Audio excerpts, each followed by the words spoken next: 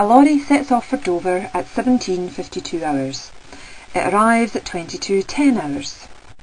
If the distance travelled is 250 miles, find the average speed of the journey.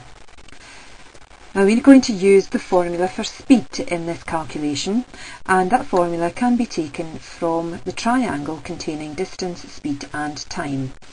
If we cover up with our finger S, it leaves d over t, and that tells us that the formula for speed is distance divided by time. Now we're given the distance in the question. We're told that d is 250 miles.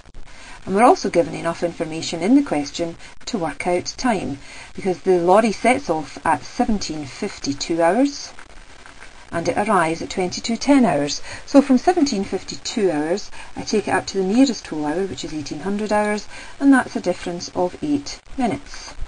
From 1800 hours to the time of arrival, which is 22:10 hours, is a difference of 4 hours and 10 minutes. That means that the length of time taken for this journey in total is 4 hours and 18 minutes. Now we can't substitute this directly into the formula for speed because at the moment we have a mixture of units. We've got hours and minutes. We can only substitute once it's all in hours for this particular question.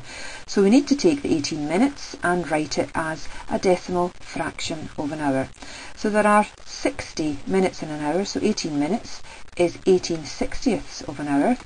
And if we carry out the calculation 18 divided by 60, we find that 18 minutes is 0.3 hours. So in total, the time taken for the journey is 4 hours and 18 minutes, which is 4.3 hours. We're now able to carry out the substitution. So S is equal to d over t, which is now equal to 250 over 4.3. And if we carry out the division, 250 divided by 4.3 to the nearest whole number, the answer is 58. Now our unit for speed comes from the units that are in our question. The unit for distance in the question is miles, and the unit for time in the question is hours. So the unit for speed is miles per hour.